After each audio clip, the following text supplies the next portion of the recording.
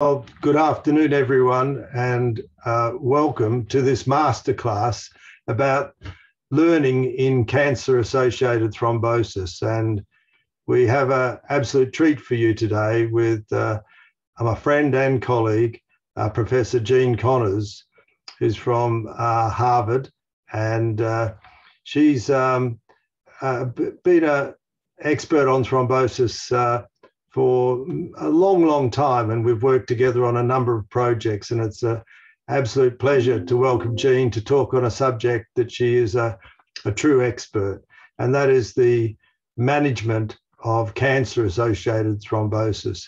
She's going to talk about the latest research, and she's going to discuss both treatment and prophylaxis. And Professor Connors is also not just an expert in thrombosis, but she's a jobbing physician hematologist. She sees a lot of patients. She works with oncology and oncologist departments, and she's involved in a lot of the esteemed societies and journals, and also a lot of advisory boards. And so we're delighted to have you, Jean. And if you may, please start your lecture and please share your slides with us. Well, thank you, Ander. I'm delighted to be here, and I'm delighted to be invited to give this presentation that I've titled Cancer-Associated Thrombosis, Current and Future Treatment Strategies. And I want to thank Thrombosis UK for inviting me to give this presentation. I have a few disclosures that you just briefly saw for less than a second. So my agenda in the next 45 minutes or so, leaving time for discussion, is to discuss very briefly the risks for cancer-associated VTE, venous thromboembolism, and then really get into the weeds a bit about treatment of acute VTE, what to do when you're first presented with a patient who has cancer-associated thrombosis and the treatment for the 6 months, and then what to do after 6 months with these patients. I'll then move on to primary prophylaxis to prevent cancer-associated VTE. And during this time, I'll bring up some new strategies that we can use to care for our patients to either treat or prevent cancer-associated thrombosis.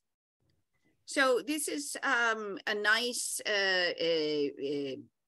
cartoon, actually developed by Alok Khurana and colleagues and published in a Nature Review this year, looking at the downstream effects when a patient develops cancer-associated venous thromboembolism. Now, patients with cancer have an increased risk of thrombosis, and we've known that for many, many years. As a matter of fact, although VRCA is the reason we celebrate World Thrombosis Day on October 13th, Trousseau actually in the mid-1800s recognized the association of cancer with thrombosis. 20% to 30% of all VTE that we diagnose throughout the year occur in patients who have cancer. Cancer patients have a 1 in 7 risk of developing thrombosis. And this is associated with increased morbidity and mortality, as seen in this cartoon here, with all kinds of increase in costs, increase in prolonged need for therapeutic anticoagulation, which increases the risk of bleeding, as I'll show you, increased utilization of healthcare systems, an increase in short-term mortality and worsened overall survival.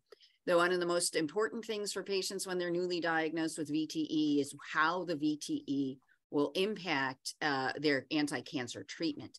And often we see delays or interruptions. And so cancer is really a chronic disease now for many patients, thanks to increased improvements in cancer treatments. And so the cumulative incidence of VTE has increased as well. And so this is a slide Chian Ai and colleagues wrote in a review about mechanisms of cancer-associated VTE. And we could spend just an hour on this alone, looking at all of the factors that go into the development of thrombosis in patients with cancer. So it's not just venous compression by the tumor, as is seen in some patients and meets Virchow's triad, but also humoral and cellular factors that are activated to result in thrombosis. And as can be seen in this, these graphs from Mulder and colleagues published in Blood in 2021, there's been an increase in the incidence in every decade since the late 1990s of diagnosis of VTE in patients with cancer, as seen in the red line, compared to patients who don't, or the public that doesn't have cancer, as seen in the bottom. This is a registry study from the Danish country. And you can see that, you know, there are many postulated reasons for this. Some of them are chemotherapy and targeted treatments, which have different degrees of associated risk. There's also a better detection, which I think anybody in the VTE world recognizes that CT scanners today are far improved compared to where they were 20 and 30 years ago. Now, in this, I show this slide, which was developed by Gary Lyman and colleagues over a decade ago, because this has not really changed. And this is the risk of VTE during the natural history, if you will, of a patient with cancer. And so the risk is increased at the time of diagnosis and hospitalization in particular, you know, immobilization, surgery may occur during this time, and then the initiation of chemotherapy. And as chemotherapy progresses and hopefully the patient enters remission, the risk at that time drops. But if the patient has recurrence and metastatic disease, then this risk increases. And in some patients that never drops. And so this is the increased risk overall in the cancer population with an odds ratio of about 4 compared to the risk in the general population. And so I keep this timeline in mind when I'm treating the individual patient in front of me that has cancer and has had a VTE, or I'm approached about whether they would benefit from prophylaxis. And so what's great in the last decade, 15 years even, is there's been significant improvement, and the pace of development of anticoagulants has really improved. You know, heparin was identified and available for treatment in the 1940s. It was actually identified much earlier than that in 1916. And then warfarin or vitamin K antagonists in the 1950s. And these were the mainstay of treatments for over 30, 40 years until low molecular weight heparins were developed, but they weren't available in the United States until the early 1990s. We have the development of the direct thrombin inhibitors, but again, some delay in getting them out into general use. Fondaparinux was approved in the early 2000s. This is a recombinant 5-pentasaccharide sequence that's important for unfractionated heparin or low molecular weight heparin, that sequence that binds to antithrombin. But there's been an explosion in the oral anticoagulants, the ones that we call direct oral anticoagulants, unlike warfarin. And this has really benefited not only the general population, but our patients with cancer. And this is what I'm going to focus on for treatment in the next few slides. However, we now have the exciting promise of factor 11 inhibitors, which may be able to prevent thrombosis. They've certainly been demonstrated to prevent thrombosis as prophylaxis in certain clinical indications in phase 2 trials. And right now there are phase 3 trials going on to treat cancer. And the hope is that the factor 11 inhibitors can prevent pathologic thrombosis, but allow normal hemostasis and decrease bleeding. More about that soon. So treatment of acute VTE for the last 15 or even longer years has been based on low molecular weight heparin, which has been considered the gold standard treatment for acute VTE, based on the CLOT trial data published by Aggie Lee and colleagues in 2003, in which patients randomized to dalteparin had significantly less risk or lower risk of recurrent VTE compared to patients treated with warfarin. and they'll manage services of that treat patients with warfarin. And I would love to get into the weeds about what's happening early on here. It's very hard to manage warfarin in patients who have cancer and they're getting chemotherapy, which affects the metabolism. Now, this was a study that went out to 6 months. One thing that I want to point out to people is that dalteparin, because of this trial, has been approved as monotherapy for new treatment of acute VTE in patients with cancer in the United States, North America, and Europe and the rest of the world. The dose of dalteparin was actually decreased from the full 100% dose during the first month to 75% after 1 month. And at the time the study was designed, there was anxiety that people would not enroll their patients because of concern for bleeding with these new low molecular weight heparins. This may play a role in the differences we see in bleeding between DOACs and low molecular weight heparin. There are 10A inhibitors, the direct oral anticoagulants that inhibit factor 10A, apixaban, edoxaban, and rivaroxaban, have been compared with dalteparin in large phase 3 randomized controlled trials.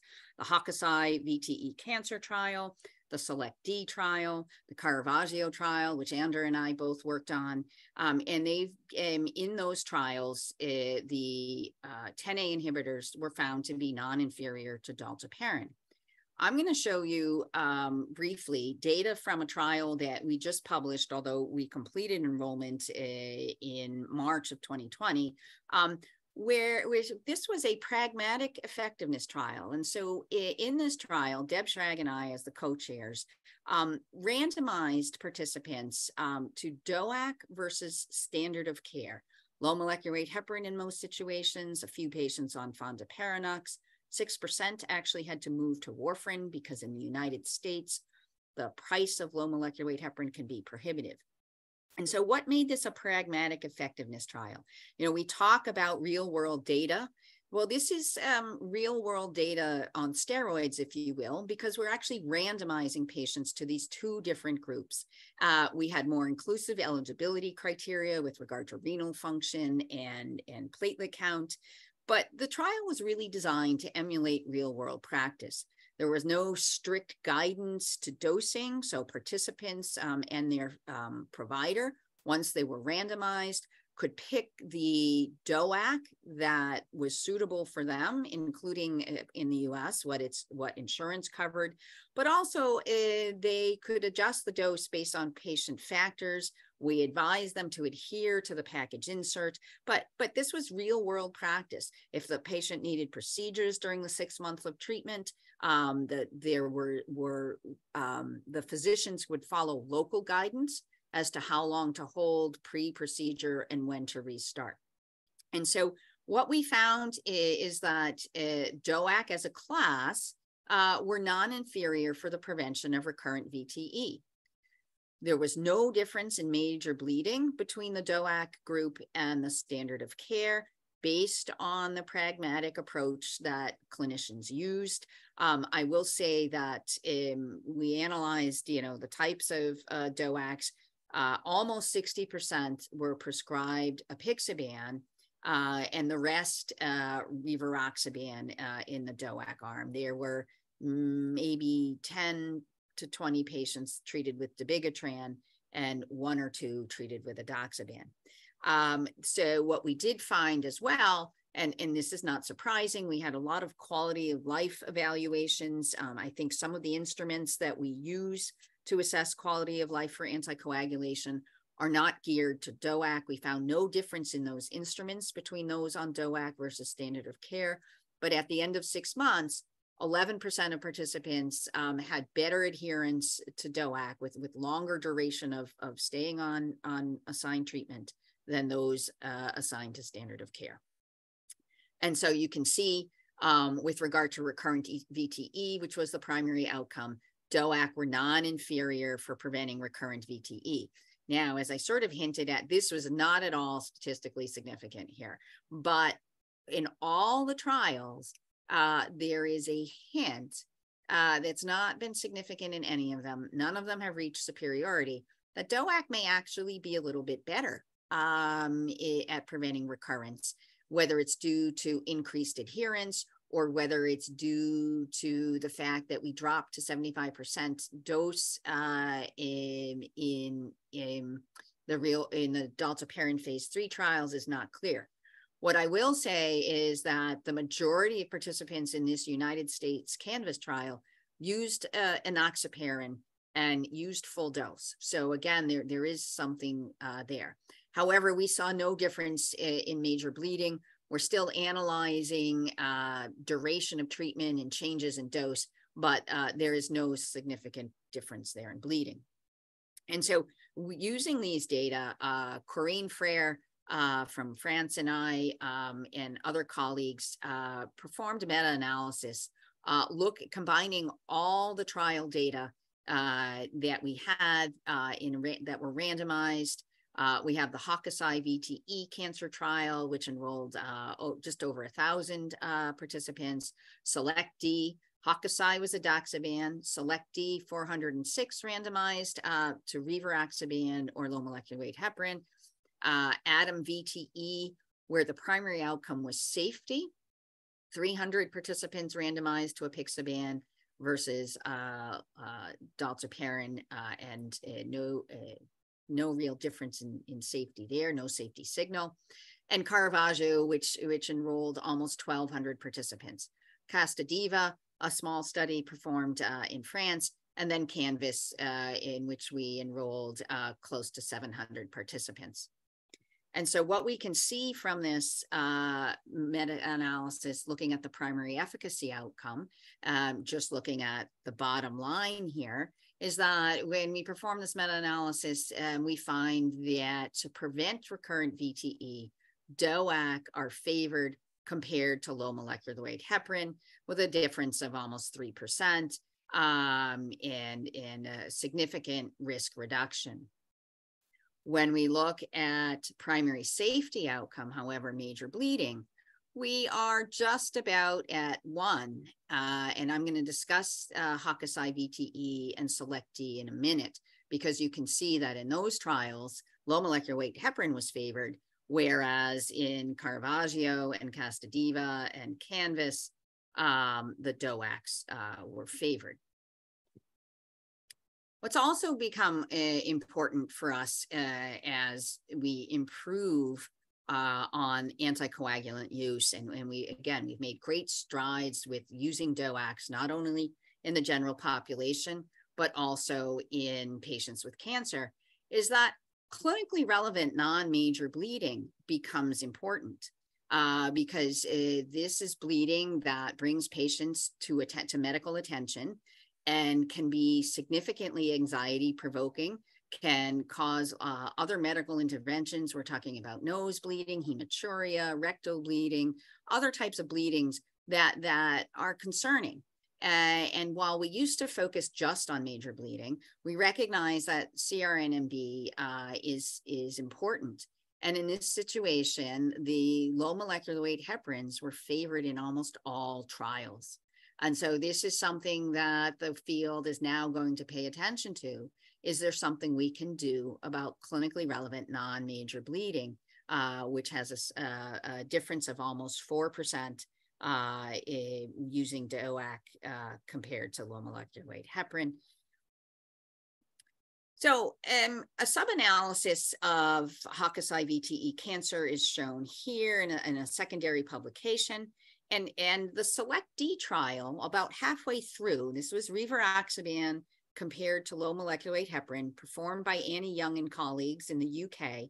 Halfway through the trial, the Data Safety Monitoring Board made a statement that said they should no longer enroll patients with upper GI tract malignancies, those with esophageal or gastric cancers, because they were seeing an increased risk of bleeding in those treated with rivaroxaban compared to those treated with dalteparin.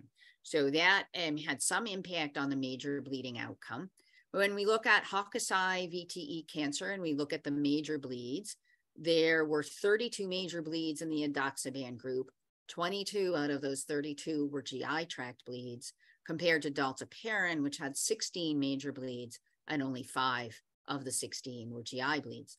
And when you break down the bleeds by cancer type, you can see in the bottom, if you take all non-GI tract cancers, there's no difference between edoxaban and dalteparin, and you don't even need to know which one is which in these colored lines. But when you look at the top slide, or the top graph, you can see that edoxaban,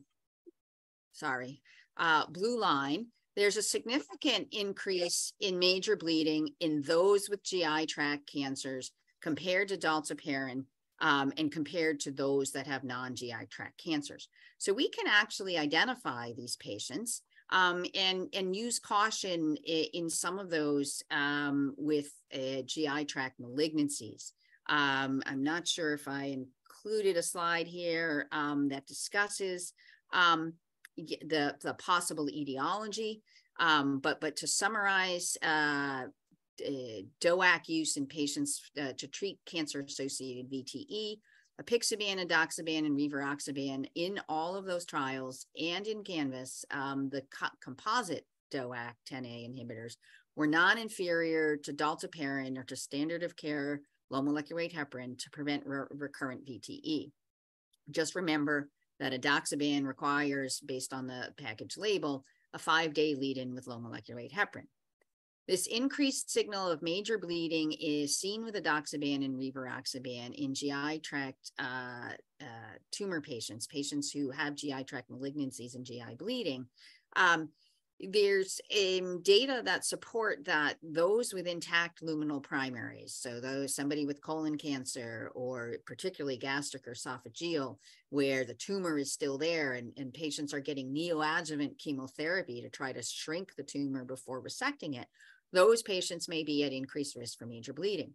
I will tell you in my daily practice, patients who have other GI tract pathologies, such as diverticulosis that is prone to bleeding, can develop more severe bleeding when they're treated with an oral 10A inhibitor, because they have an increased concentration of that anticoagulant in the gut compared to, say, using VKA or using low molecular weight heparin, where there's no active drug in the gut lumen.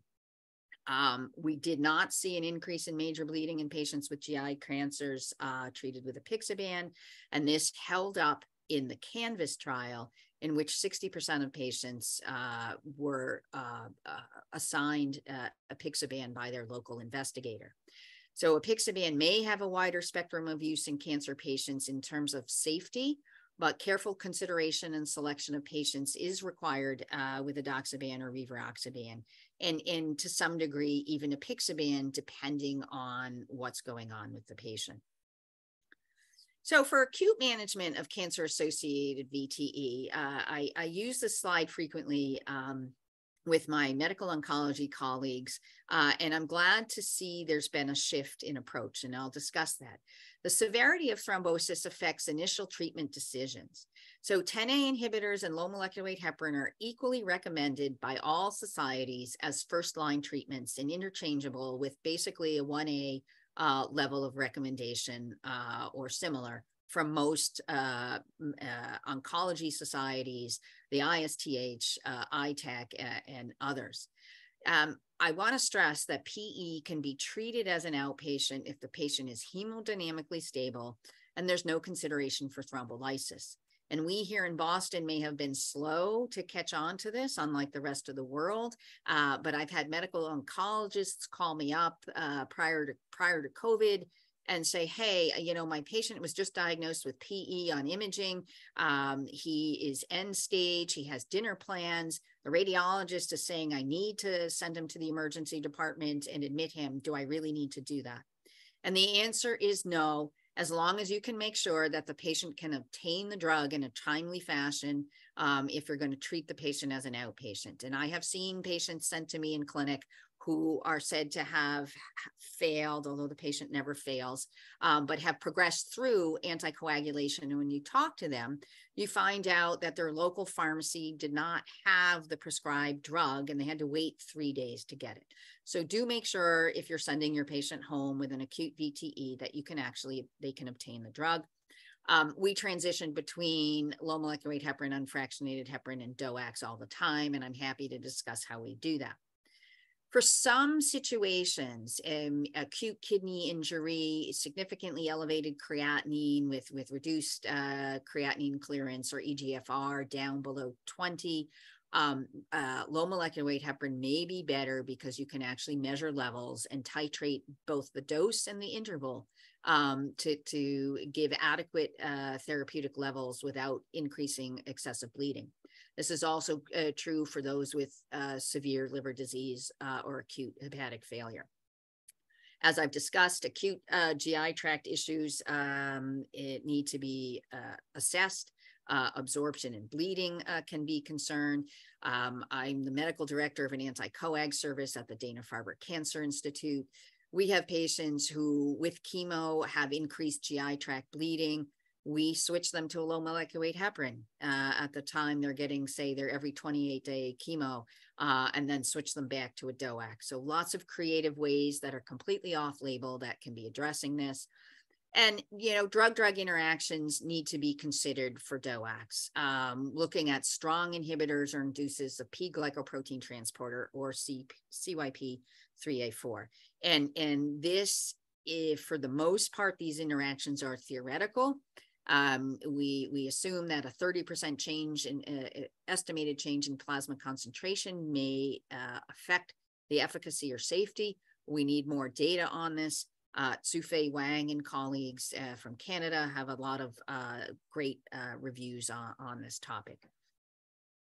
And so the acute management of cancer-associated VTE needs to take into consideration the bleeding risk and the bleeding sites, which may affect anticoagulant choice. As I've discussed in detail, patients with GI cancers had increased risk of major bleeding with some of the DOACs compared to low molecular weight heparin.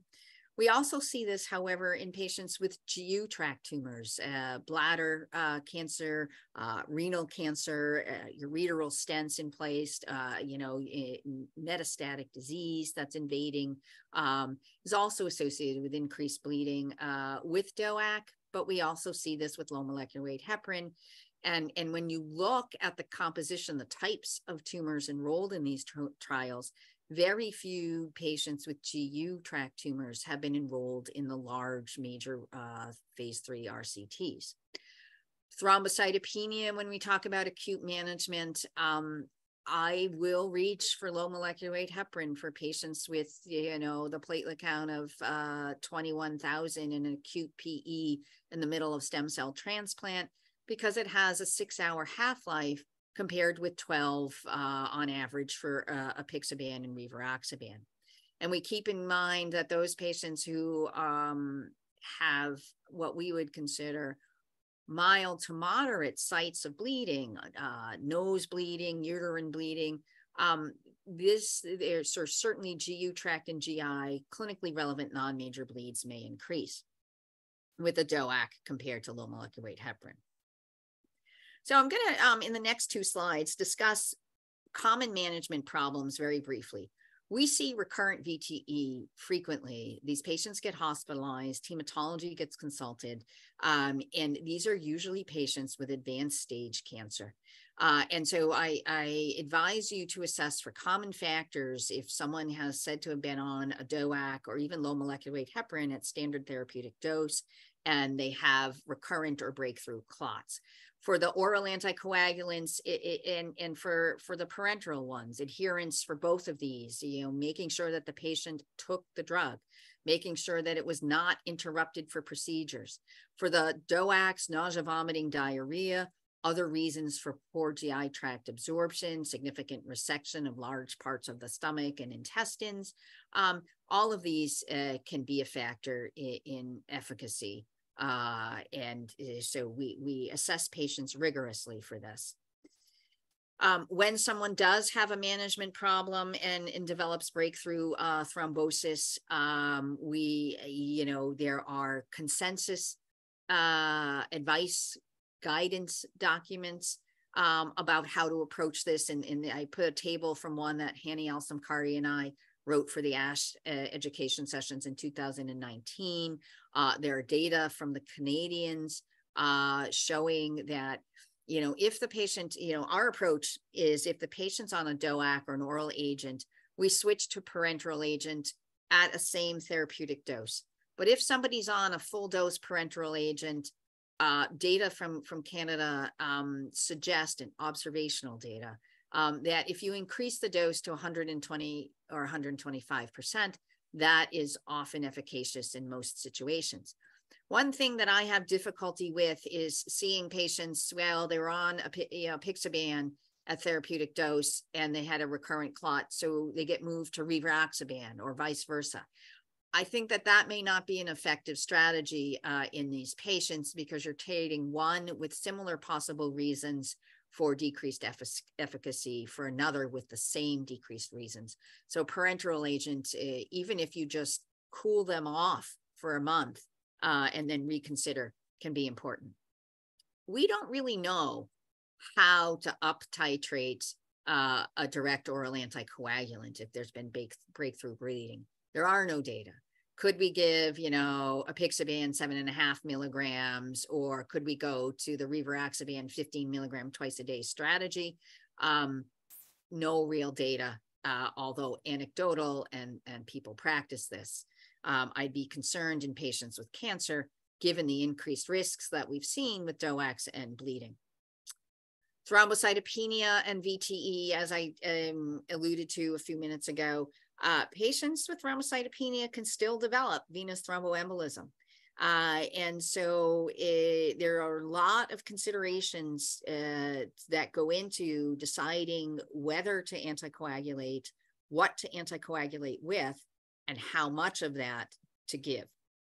The general guidelines for any patient is that acute thrombosis is more concerning than after someone's been treated for the first 30 days, and especially after 12 weeks. If you look at the old ACCP guidance, at 2016 and earlier 2012, it's advised not to interrupt anticoagulation after DVT, and especially PE, in the first 12 weeks if you can avoid that.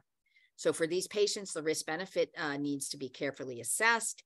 There are, again, no real data except published observational data that guide care, but consensus expert opinion derived out of that.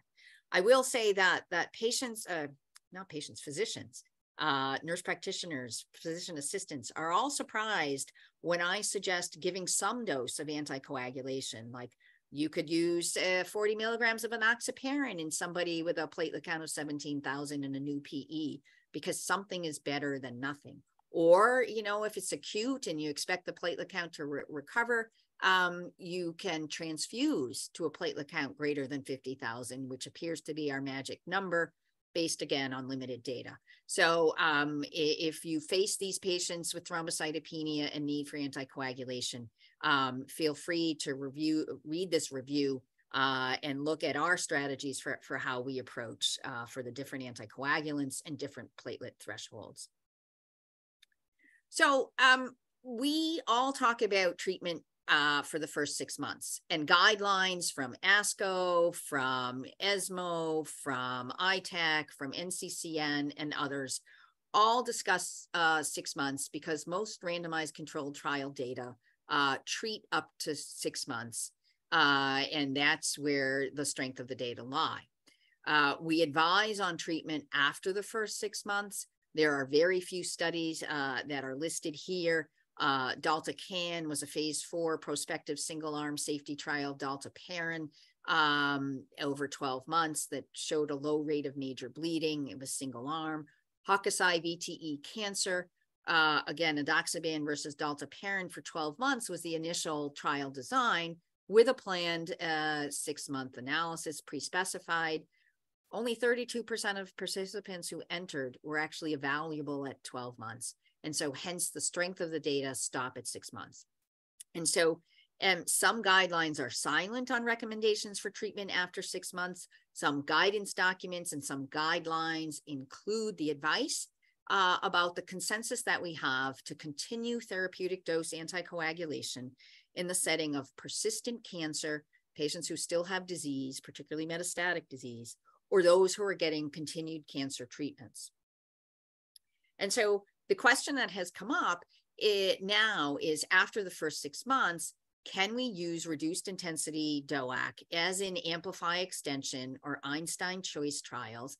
I typed out Amplify Extension because we do have some data for this strategy of dropping to the prophylactic dose of apixaban from 5 twice a day, which is therapeutic, to 2.5 twice a day in patients with malignancy.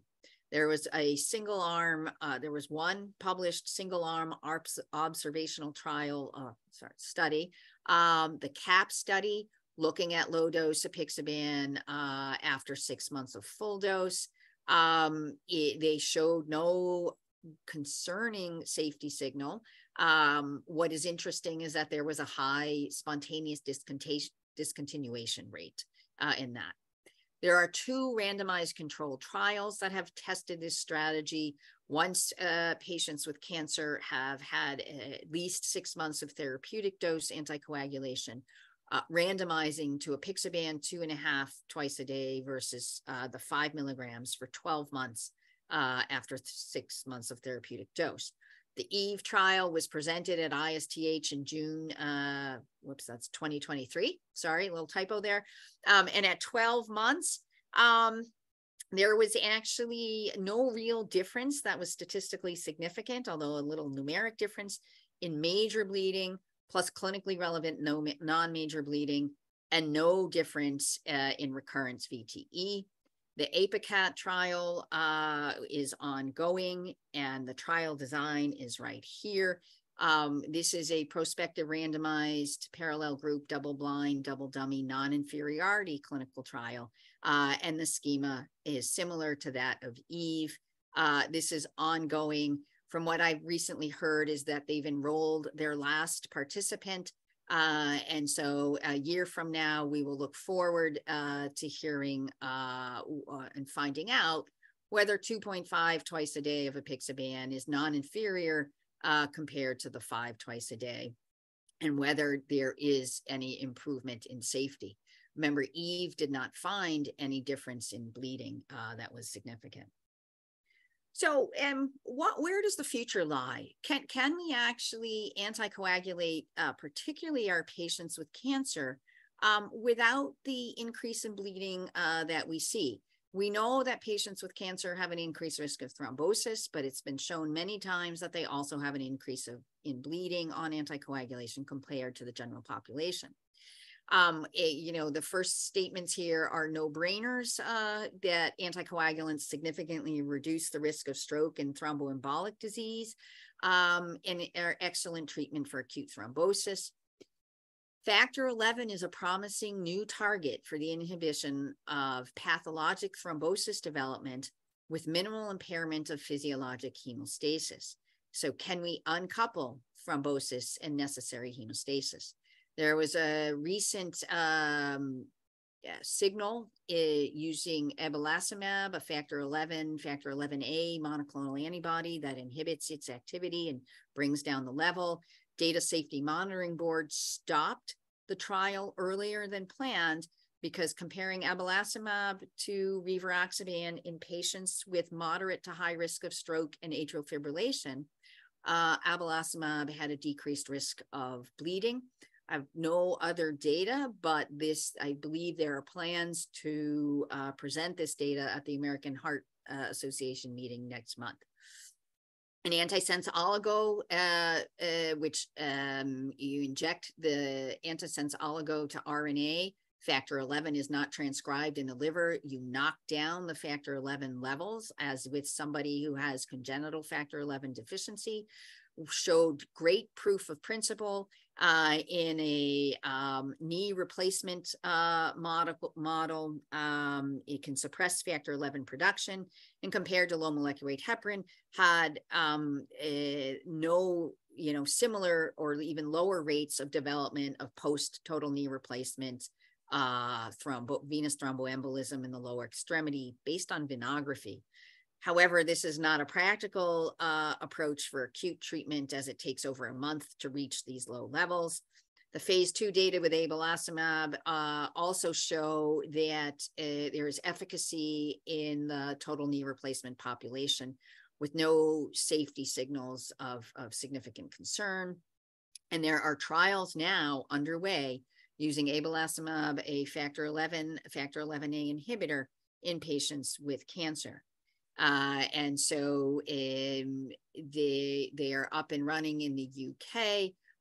There is the first trial, 007, I like to call it, abelacimab versus apixaban to treat acute VTE in patients with standard cancers, and then those patients in non-GU or GI tract. And then another trial looking at the same abelacimab compared to low molecular weight heparin and those with GI tract malignancies and GU tract malignancies that meet the eligibility criteria. You can contact Nancy Widener at Anthos for more information if you're interested in participating. So I'm now going to switch gears. As we've seen, the first slide, the cartoon by Alok Khurana and colleagues, there's a lot of downstream unwanted effects in patients' lives who have cancer and cancer-associated VTE. We know, based on the data I've showed, that if you do have a cancer-associated VTE, your risk of bleeding is higher.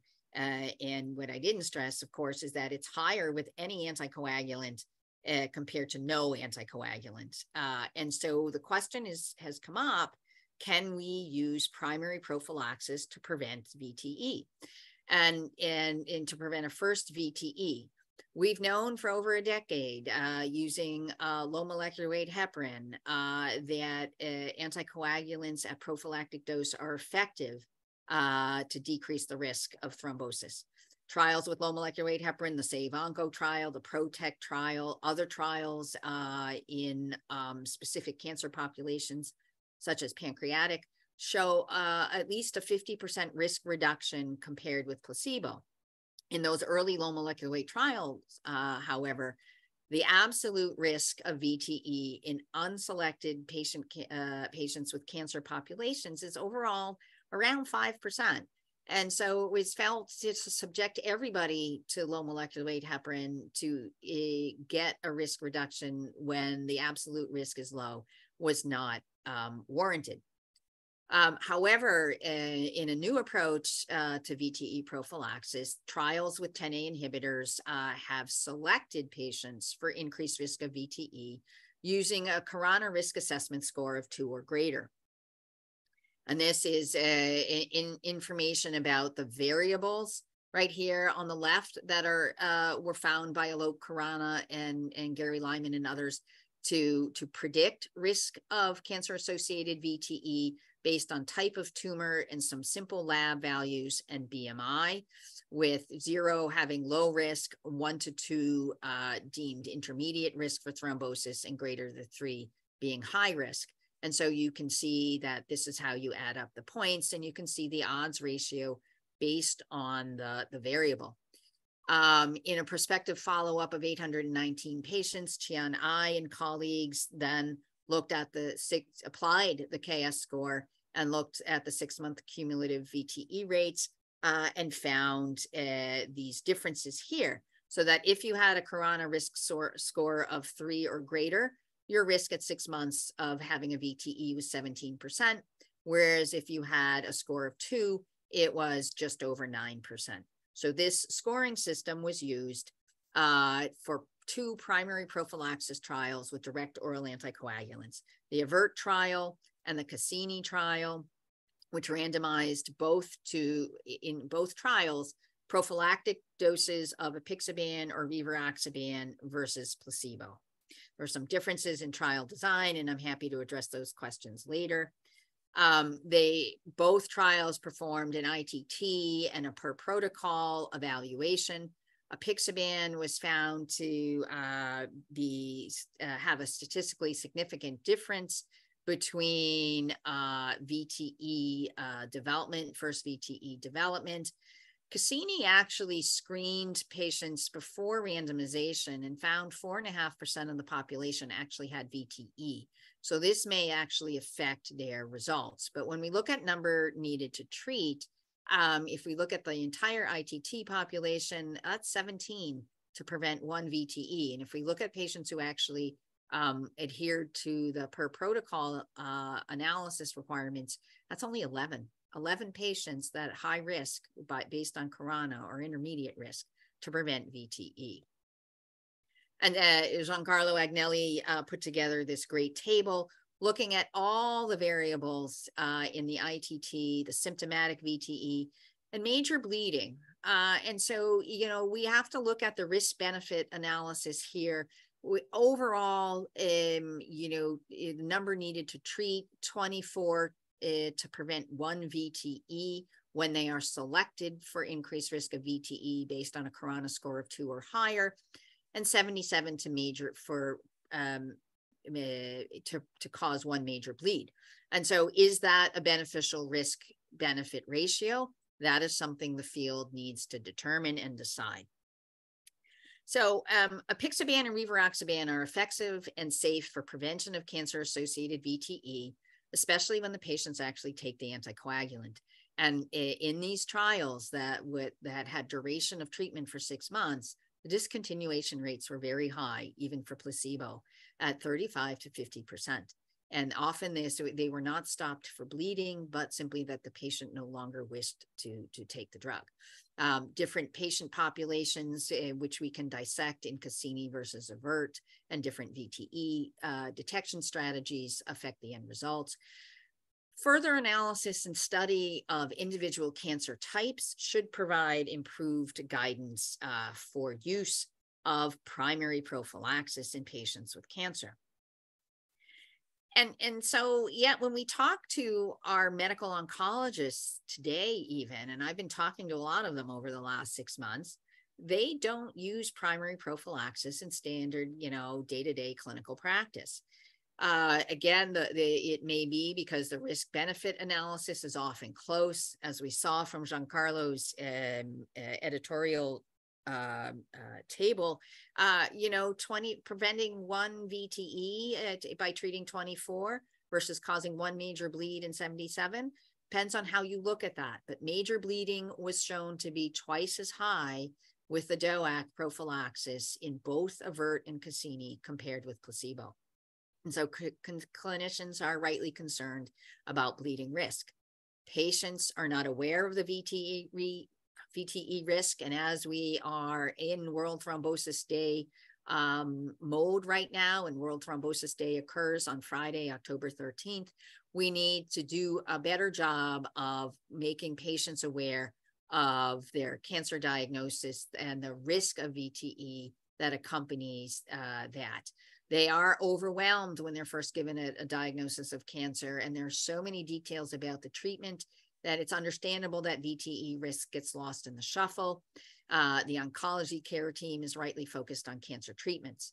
And so many are now looking at implementation science to try to help with VTE risk awareness in the cancer population and risk assessment by patients themselves. A few institutions, not many yet, are building in electronic risk assessment scores. North American Thrombosis Forum has a patient toolkit that I helped them develop for patients with cancer to identify their risks. World Thrombosis Day has a number of resources on their homepage. Improved risk prediction may help with our ability to discriminate and detect who is at the highest risk and who would benefit. Ang Lee developed a modified Khorana risk assessment score that sort of expands this to include broader tumor types, accounts for stage of cancer disease, advanced stage versus localized, and other VTE risk factors. This was published in JCO this past spring, this year, Journal of Clinical Oncology, as well as Andres Munoz and colleagues in Spain have developed a risk prediction score incorporating known genetic risks for VTE.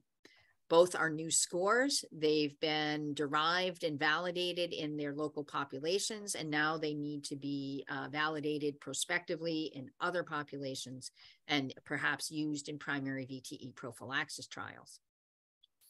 For bleeding, this is where our focus needs to lie. Clinicians are afraid to give primary prophylaxis because of risk of bleeding. The current bleeding assessment scores do not do a good job for our patients with cancer. The HAS-BLED score for major bleeding was developed for patients with atrial fibrillation taking vitamin K antagonists. And so even for DOACs, it's thought that the HAS-BLED score is insufficient. There was a study looking at the current scores that are out there: HAS-BLED, Atria, Orbit, VTE bleed, and AF bleeding scores that have been applied to large databases, and where only age in this analysis published in the Open Heart Journal in 2023 found that age and history of bleeding were shown to have incremental prediction value. But they summarize this nicely here. Some are looking at biomarkers such as Fritz Mulder and colleagues, and perhaps growth differentiation factor it may serve this role, although in discussions with him, this may simply be a marker for frailty affected by age and comorbidities. Ander has derived a new BCAT score, which I did not have time to incorporate here, and I'm going to let him discuss this hopefully during our Q&A session. So in summary, 10A anticoagulants have demonstrated non-inferiority for treatment of VTE in patients with cancer-associated VTE, significantly simplifying the care for many. The bleeding risk, however, in patients with cancer-associated VTE is still concerning, potentially with some 10A inhibitors and potentially with the patient's individual tumor type and other comorbid processes. For some with the risk of mucosal bleeding, low molecular weight heparins may still be a better option than DOACs, and it needs to have an individual patient assessment. Primary VTE prophylaxis is associated with significant efficacy, but in the trials that we saw in those patients with increased risk based on Corona score, they doubled the risk of major bleeding and an even higher clinically relevant non-major bleeding risk. So the future holds promise for improved VTE risk prediction, improved bleeding risk prediction, and the potential for anticoagulants that may have decreased bleeding risks, such as the factor 11 inhibitors. So in this week of celebrating and recognizing and observing World Thrombosis Day, with our World Thrombosis Day campaign, I want to end by saying that there is room for improvement. Thank you for your attention. Well, thank you very much, Jean, for a wonderful lecture. And on behalf of Thrombosis UK, really appreciate you having such a detailed but very clear and astute summary of the literature where you presented to this World Thrombosis Day Masterclass. And I think, we couldn't have had a better example of discussing both data in an erudite fashion, but also discussing how to manage difficult patients, how to handle complex cases, and particularly cases at high risk of bleeding or high risk of recurrence. So fantastic lecture. And I want to remind everyone who's with us today, I can see that there's around 100 people joined us, that there's an opportunity to ask Professor Connors some question. And Professor Connor is someone we should, take time to discuss any questions we have. There is one question for you, Jean, which I'd like to put to you just for a start. And it really relates to using low molecular weight heparin when patients are thrombocytopenic. And can we do it if the platelet count's 25 to 50? Can we do it if the platelet count is less than 25? And if so, what dose would you recommend?